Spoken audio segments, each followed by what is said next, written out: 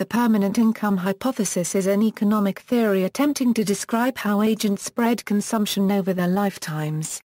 First developed by Milton Friedman, it supposes that a person's consumption at a point in time is determined not just by their current income but also by their expected income in future years, their permanent income.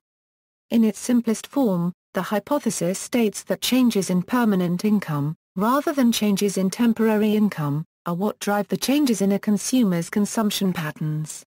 Its predictions of consumption smoothing, where people spread out transitory changes in income over time, departs from the traditional Keynesian emphasis on the marginal propensity to consume. It has had a profound effect on the study of consumer behavior, and provides an explanation for some of the failures of Keynesian demand management techniques. Income consists of a permanent component and a transitory component. In the permanent income hypothesis model, the key determinant of consumption is an individual's lifetime income, not his current income. Permanent income is defined as expected long-term average income. Assuming consumers experience diminishing marginal utility, they will want to smooth out consumption over time, for example take on debt as a student and also ensure savings for retirement. Coupled with the idea of average lifetime income, the consumption smoothing element of the PIH predicts that transitory changes in income will have only a small effect on consumption. Only longer-lasting changes in income will have a large effect on spending. A consumer's permanent income is determined by their assets, both physical and human. These influence the consumer's ability to earn income. The consumer can then make an estimation of anticipated lifetime income. A worker saves only if they expect that their long-term average income, that is their permanent income, will be less than their current income. Origins: the American economist Milton Friedman developed the permanent income hypothesis in his 1957 book A Theory of the Consumption Function. As classical Keynesian consumption theory was unable to explain the constancy of savings rate in the face of rising real incomes in the United States, a number of new theories of consumer behavior emerged. In his book, Friedman posits a theory that encompasses many of the competing hypotheses at the time as special cases and presents statistical evidence in support of his theory. Simple model: consider a consumer who maximizes his expected lifetime utility from the consumption of a stream of goods between periods and, as determined by one period utility function. In each period, he receives an income, which he can either spend on a consumption good or save in the form of an asset that pays a constant real interest rate in the next period. The utility of consumption in future periods is discounted at the rate. Finally, let denote expectation conditional on the information available in period. Formally, the consumer's problem is then subject to assuming that the utility function is quadratic, and that the optimal consumption choice of the consumer is governed by the Euler equation. Given a finite time horizon of length, we set with the understanding the consumer spends all his wealth by the end of the last period.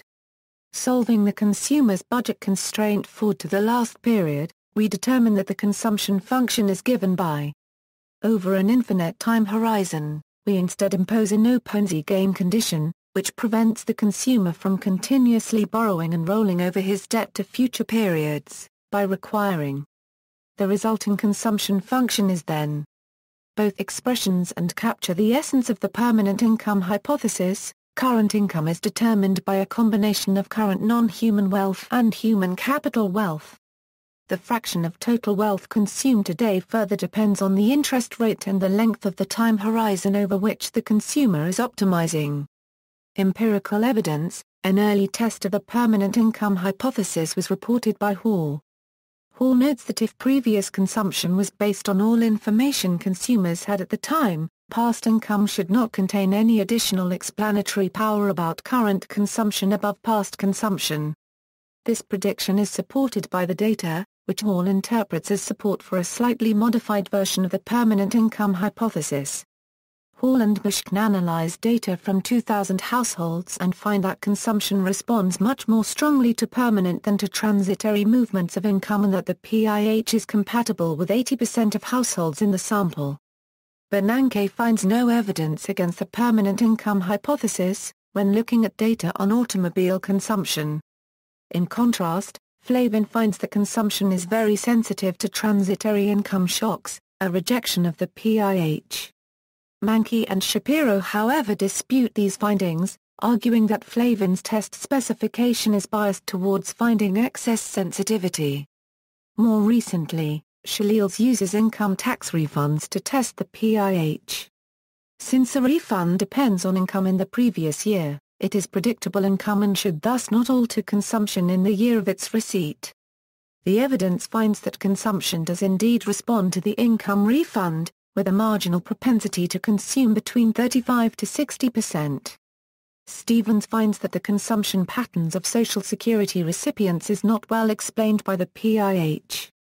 Many of the rejections of the PIH emphasize the importance of liquidity constraints. This places a focus not on the PIH's behavioral assumptions, but rather on its ancillary assumption that consumers can easily borrow or lend. This insight has led to adjustments of the simplest PIH model to account for example, capital market imperfections. Some of these adjustments to the PIH, such as the buffer stock version of Carroll, have added further evidence supporting consumption smoothing. Policy implications. The PIH helps explain the failure of transitory Keynesian demand management techniques to achieve its policy targets. In a simple Keynesian framework, the marginal propensity to consume is assumed constant, and so temporary tax cuts can have a large stimulating effect on demand. The PIH framework suggests that a consumer will spread out the gains from a temporary tax cut over a long horizon, and so the stimulus effect will be much smaller. There is evidence supporting such a view, for example Shapiro and Slemrod. See also, consumption smoothing, income meaning in economics and use in economic theory, Milton Friedman, Ricardian equivalence. References. External links, Schenck, Robert. Permanent Income Hypothesis.